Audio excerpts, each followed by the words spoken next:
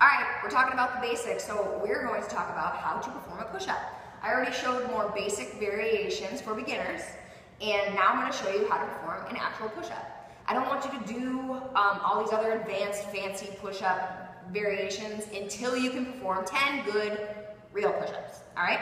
What you're going to do is you're going to set your hands underneath your shoulders. Maybe your shoulders are a little bit forward, all right? Because sometimes when people set up, their shoulders are actually back, and they just can't tell. So be safe, set them forward a little bit.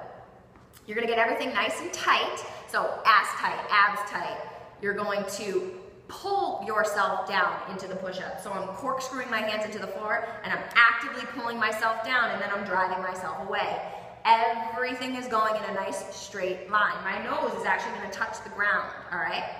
Another thing I see is the elbows go way out. I don't want to make it a tricep push-up and I don't want to make it my elbows way out kind of push-up. It's somewhere in between, and that varies a little bit person to person, whatever feels comfortable for you. So here I am in an upper push-up position. My butt is tight. I'm going to pull myself down and then I'm going to drive myself away.